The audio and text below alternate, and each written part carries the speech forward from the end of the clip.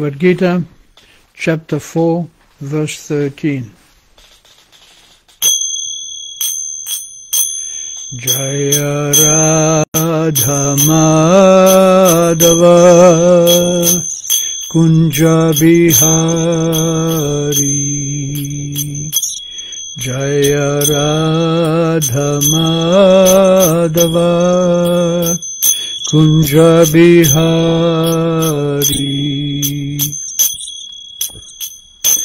Jaya Gopi Janaballabha Girivaradhari. Gopi Janaballabha Girivaradhari. Yashodanandana Braja Janaranjana. Yashodanandana Braja Janaranjana. Yamuna Tira Banachari. Yamuna Tira Banachari. Jaya Radha Madhava Kunja Bihari. Jaya Radha Madhava Kunja Bihari. Jaya Gopi Janaballabha Girivaradhari. Jaya Gopi Janaballabha Girivaradhari. Yashodanandana Braja Janaranjana. Yashodanandana Braja Janaranjana. Yamuna Tira Banachari.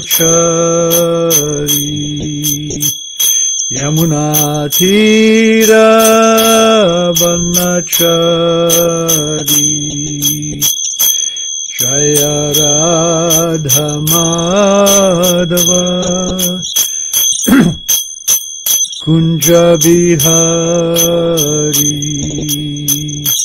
Jaya Radha Madhava Kunja Bihari. Jayam Vishnupada Paramahamsa Paribrajagacharya Stotara Sata Sri Srimad A.C. Bhaktivedanta Swami Srila Prabhupada Ki Jai. Ananta Koti Vaishnava Vrinda Ki Jai. Namacharya Haridas Thakur Ki Jai. Prince Kaho Shri Krishna Chaitanya Prabhu Nityananda Shri Advaita Gadadhar Shri Vasadi Gora Bhakta Vrinda Ki Jai. Shri Shri Radha Krishna Gopa Gopinath Shamakunda Radha Kunda Giri Govardhan Ki Jai. Vrindavan Mathura Dham Ki Jai. Navadip Mayapur Dham Ki Jai. Jamuna Mai Ki Jai, Ganga Mai Ki Jai, Bhakti Devi Ki Jai, Tulsi Devi Ki Jai, Samaveta Bhakta Vrinda Ki Jai. All glories to the assembled devotees. All glories to the assembled devotees. All glories to the assembled devotees. Bhagavad Gita, chapter 4, verse 13. Chaturvarnyam maya shrishtam guna karma vibhagashaha tasya kartaramapi mam vidya kartaramavyayam. Chaturvarnyam maya shrishtam guna karma vibhagashaha tasya kartaramapi mam vidya kartaramavyayam. Chaturvarnya maya shrishtam guna karma vibhagashaha tasya kartaramapi mam vidya kartaramavyayam. Chaturvarnyam, the four divisions of human society. Maya, by me. Shri Tam, created it. Guna, quality. karma, work. Vibhagashaha, in terms of divisions. Tasya, of that. Kartaram, the father. Api, although. Mam, me. Vidi, you may know. Akartaram, as the non-doer. Avyayam, being unchangeable. Translation and purport by Srila Prabhupada. According to the three modes of material nature and the work ascribed to them, the four divisions of human society were created by me. And, although I am the creator of this system, you should know that I am yet the non-doer, being unchangeable. Purport. The Lord is the creator of everything. Everything is born of Him, everything is sustained by Him, and everything, after annihilation, rests in Him. He is therefore the creator of the four divisions of the social order, beginning with the intelligent class of men, technically called Brahmanas, due to their being situated in the mode of goodness. Next is the administrative class, technically called the Kshatriyas, due to their being situated in the mode of passion. The mercantile men, called the Vaishyas, are situated in a mixed modes of passion and ignorance, and the Shudras, or laborer class, are situated in the ignorant mode of material nature. In spite of His creating the four divisions of human society, Lord Krishna does not belong to any of these divisions, because He is not one of the conditioned souls, a section of whom form human society. Human society is similar to any other animal society. But to elevate men from the animal status, the above-mentioned divisions are created by the Lord for the systematic development of Krishna consciousness. The tendency of a particular man toward work is determined by the modes of material nature which he has acquired.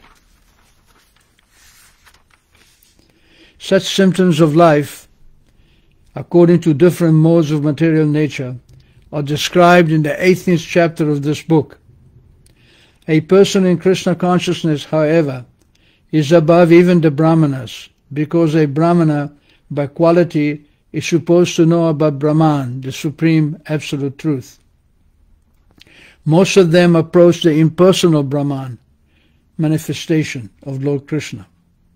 But only a man who transcends the limited knowledge of a Brahmana and reaches the knowledge of the Supreme Personality of Godhead, Lord Sri Krishna, becomes a person in Krishna consciousness, or, in other words, a Vaishnava.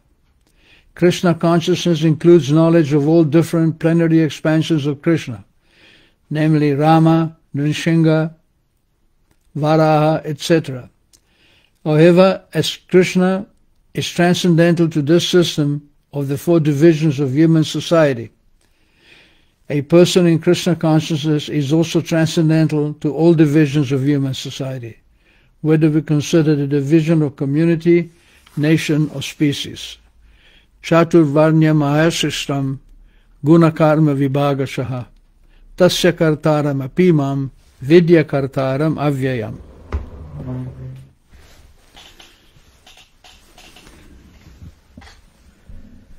So the four divisions of life, also known as India as the caste system, were created by Krishna. Why is that? That is because the purpose of human life is to reconnect our eternal relationship with the Lord. Factually, every living entity is eternally connected to God in a relationship of servant to the master.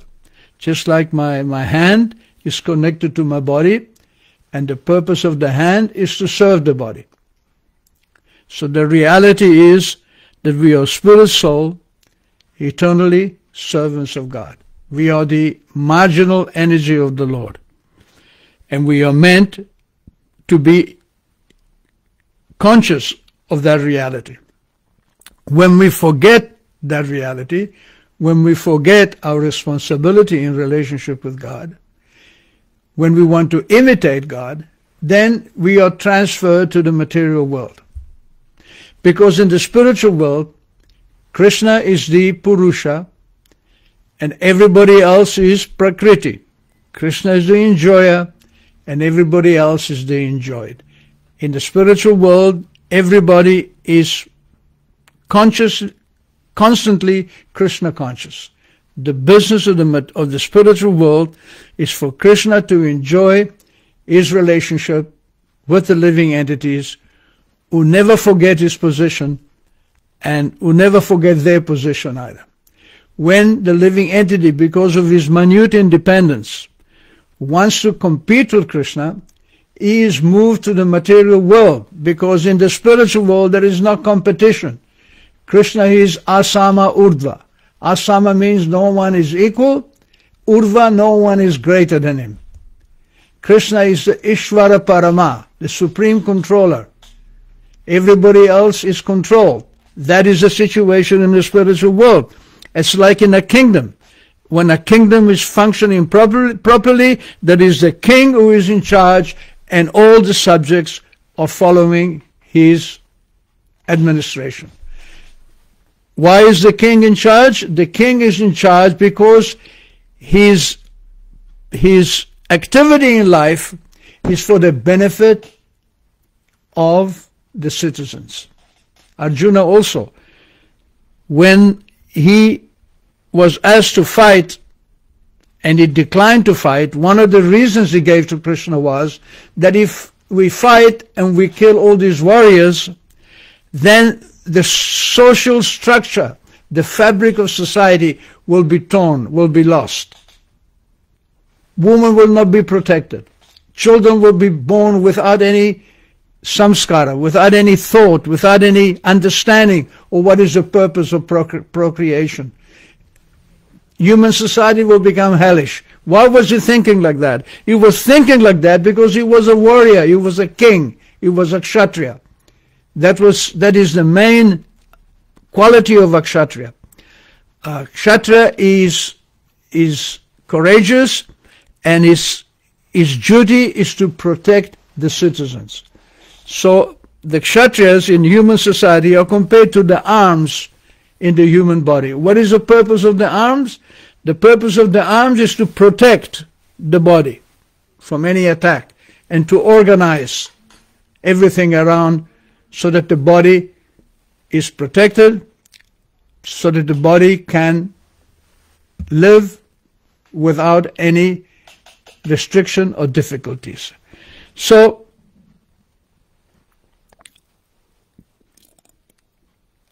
when in this kingdom the citizens understand their position in relationship with the king, then the kingdom is peaceful and prosperous.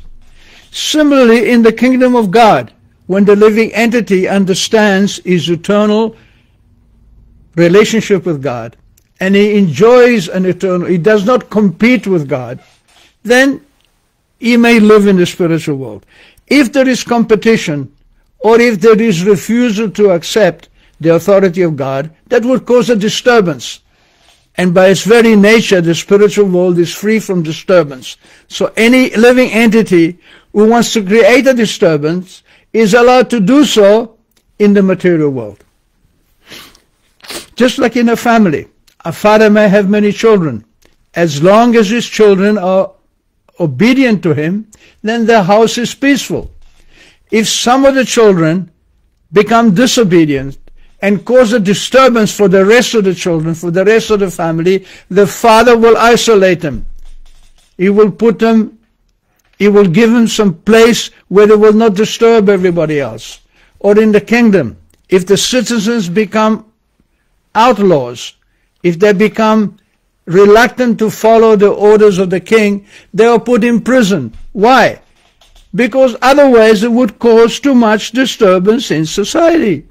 And so this is the basic of all spirituality. It's got nothing to do with Hinduism, Christianity, Islam, Judaism, Buddhism. It's got to do with understanding that Aham Brahmasmi, I am spirit, and I am Nitya Krishna Das, and the eternal servant of God. Now we may forget, but God does not forget. Therefore, even though He puts us in the material world, He takes care of us. He supplies all the living entities, even they are antagonistic to Him. He supplies all their needs. Nitya Nityanam, Chetanas Chetananam. For those of you who are enamored of the Shruti, of the original Vedas, Nitya Nityanam, out of all the eternal, Nityanam, there is one eternal, Nitya. Chetanas Chetananam, out of all those entities who are Chetana, who are conscious, there is one, Chetana Chetananam. What is the difference between this Nitya, Chetana, and the many, the Nityanam and Chetananam, the many conscious? What is the difference between the single conscious living entity? Eko, one, Bahunam, to the many, Yo Vidadati Kaman. He satisfies all their needs and all their desires. So Krishna creates the material world, and He creates it perfectly so that we can come into the material world, exercise our independence, stop creating a disturbance in the spiritual world, and by Krishna's arrangement, because He doesn't forget who He is avyayam, He doesn't change, He doesn't come under the influence of illusion, He doesn't forget that we are His children. He doesn't forget that we are meant to serve Him. Therefore, He arranges the material world in such a way that at least in the spiritual, in the human form of life, we have a chance to understand, to reawaken our lost relationship with Him.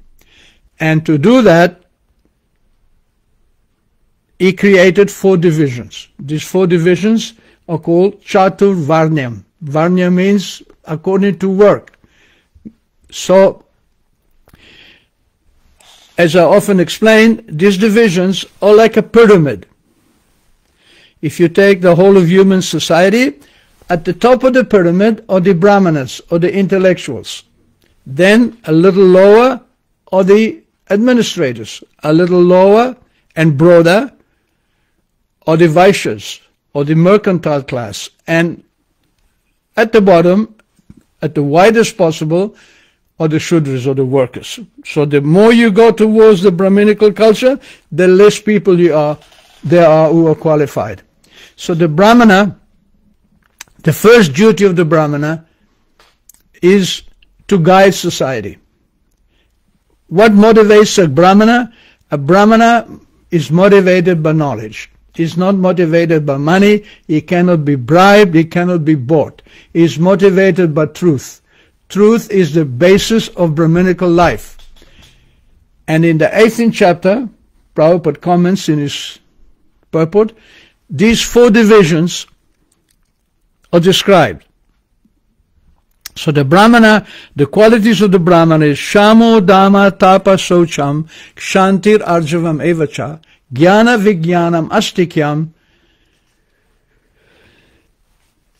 These qualities are the qualities Brahmana Swabhavajam. So Shama means a Brahmana is peaceful. Why is he peaceful? He's peaceful because he doesn't require any material things. In fact, if you give a Brahmana material opulence, he will distribute it.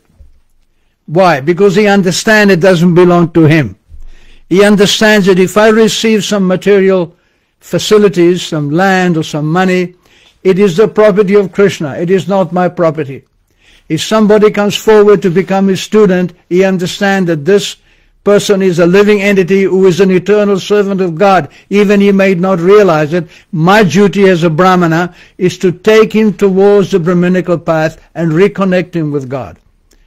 Therefore, when he understands the situation, it becomes peaceful. It doesn't require anything. He understands that God is in control and all arrangements have been made by him to be taken care of. He doesn't have to endeavor separately.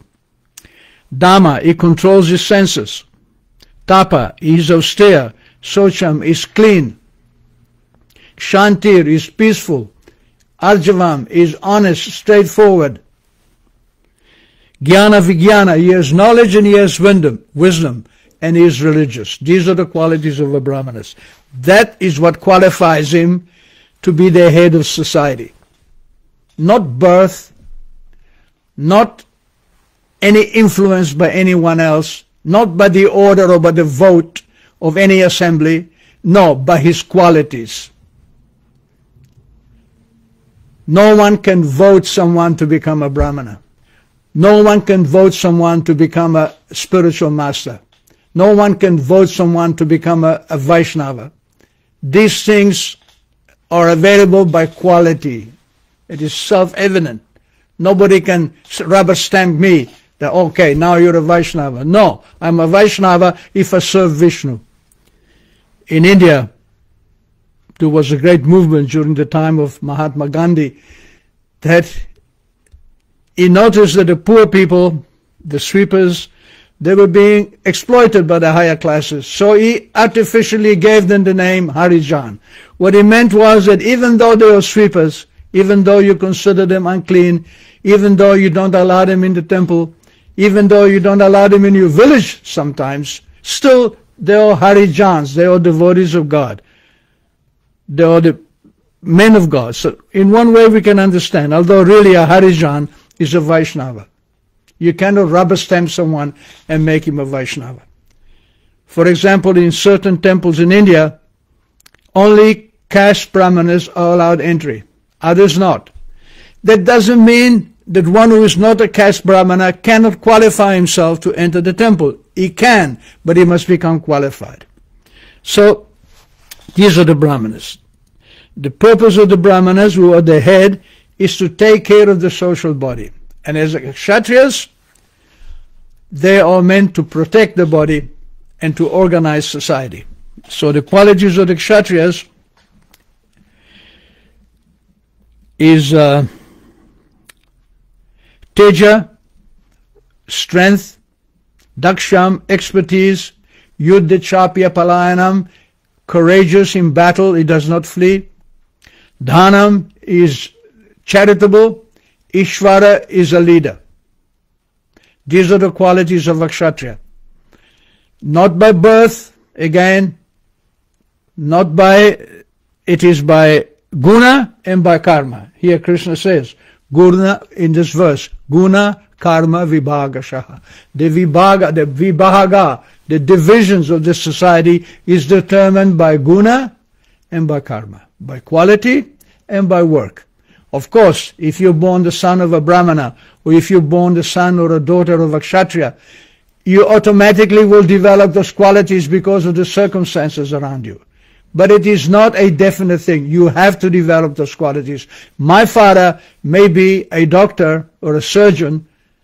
It doesn't mean I automatically become a doctor and a surgeon also. I have to qualify. I have to go to university. I have to get a degree. Or my father may be the high court judge. But it doesn't mean I am also a high court judge. I have to become qualified. So, kshatriyas, brahmana, kshatriyas, vaishyas. The vaishyas are the productive, what moves a kshatriya is power. He's interested in power. That is his motivation. And the motivation of the next class, or the vaishyas, which is of course more and more of them, that is wealth. So, Krishi, Goraksha, Vanijam,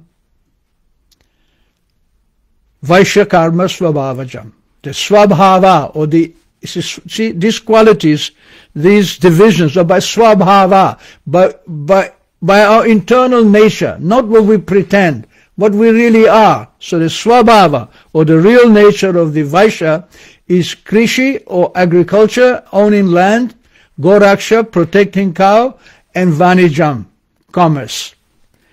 Why Krishi? Why land cultivation? Because all wealth is coming from the land. I was just reading the other day that we owe our life, the material world is existing because we have land and we have rain. Simple as that. All the wealth is coming from the land. And the purpose of the Vaishya is to produce food, is to protect the cow. If you have some land and if you have some cows, you can very easily maintain yourself. It's not that the Hindus worship the cow because of some sentimentality. Of course, a cow is very beautiful, especially small cows. Small cows, small bulls, they are enchantingly beautiful. So there is a natural tendency to love them and to be affectionate towards them. They are so innocent. But the purpose of the cow, in combination with the land, is so that we can resolve our material needs in a simple way without having to over-endeavor. The reason being that by doing that, we save time to hear about spiritual life. And we don't forget that because the Brahmanas at the top of the chain, they remind everybody that your purpose of life is not to make money, it's not to increase your family, it's not to increase your wealth, it is to understand your eternal relationship with God. Because only if you understand your eternal relationship with Krishna can you stop the cycle of birth and death. Otherwise you will keep rolling in this cycle of birth and death, and it is called samsara, like a wheel. And we go up and we go down. When we are up in the evolutionary scale, when we become demigods, we control those below us. We enjoy at their expense. And because we take enjoyment from others, we become indebted. We become heavy with karma. And the heavier we become, down we come. When we go to the lower species of life, others exploit us. And the more we are exploited, the more the burden of karma is relieved from us. And we become light, and again we come up.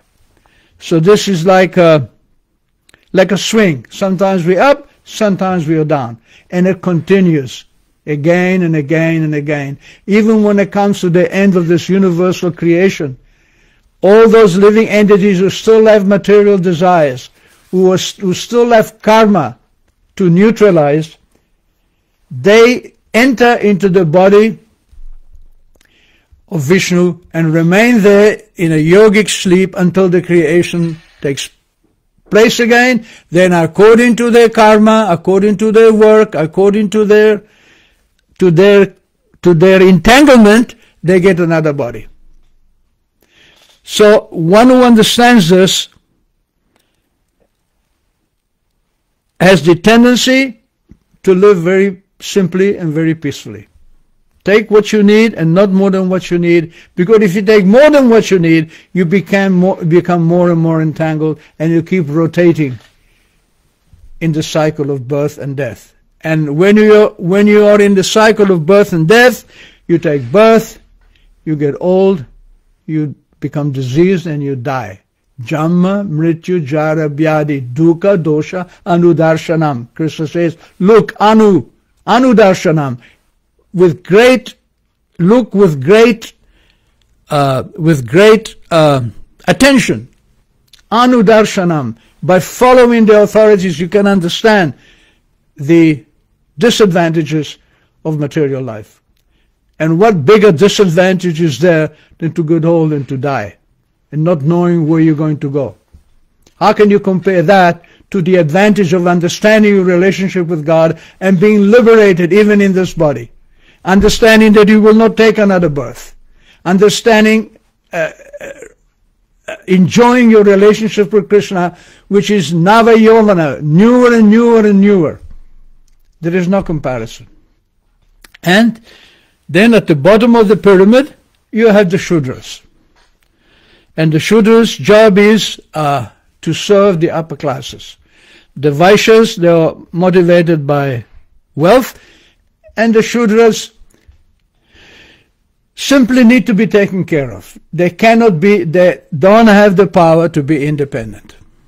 Brahmana, Kshatriya and Vaishyas, they will never work for anybody else. They will always be independent. But the Shudras, they simply want to be taken care of, and their advancement depends on their service attitude to the higher class. In other words, because they are part of the system, then they also make spiritual progress along with the rest of the pyramid. In a boat, there may be the captain and the officers, and there may be passengers, there may be animals on the boat. So they're all at different level. Captain is not the same as a seaman. A first-class passenger is not the same as a third-class passenger. The animals are not the same as the human beings on the boat. But when the boat gets to the other side, guess what? The captain gets there, officers get there, the men get there, the first class, second class, third class passengers get there, the animals get, even the bugs in the boat get to the other side. So when there is a system created by Krishna, and we follow the system, not only the human beings, but also the land, the animals, the plants, every living entity within the universe becomes liberated because it is a wholesale spiritual arrangement. Right now we have a wholesale material arrangement and nobody knows who's who, what we're doing here and where we're going to go. But if we implement the system that Krishna has created, and everywhere there are intellectuals, everywhere there are warriors, everywhere there are mercantile men, and everywhere there are workers, no matter where you go. But if we spiritualize this program, then we can understand our relationship with Krishna, and we can finish our repetition of birth and death. Thank you very much. So we have some comments here. Here is Atmavidya Prabhu. Hare Krishna, good evening to all. Raju Mengrani, Hare Krishna. Devananda Dubey, Mandi Priya, they all say Hare Krishna. Krishna Premavati Devi Dasi. She comments, just a natural attraction for a certain type of work. What if it is mixed? It may be mixed, but again, it depends on the motivation. If your motivation is wealth, then it doesn't matter what you're doing. If you go out to earn wealth, you're a Vaishya by nature. And if your motivation is knowledge, then you become a philosopher or a poet or a professor. You teach. Of course, these four divisions only really work and become and manifest the inherent reason for being created when we put Krishna in the center. Then she comments, see, in line with self-realized souls, most important to be on the boat back to Godhead. Exactly. And the wonderful thing is that there is the boat back to Godhead. It goes across the Karana ocean, the Viraja river, and enters into the ocean of the spiritual kingdom. When a devotee takes the boat and he crosses to the spiritual kingdom, by magic that boat comes back. He doesn't take the boat with him. The boat comes back and somebody else can also cross. Thank you very much. So we will talk again on coming Wednesday. Hare Krishna. Thank you for participating.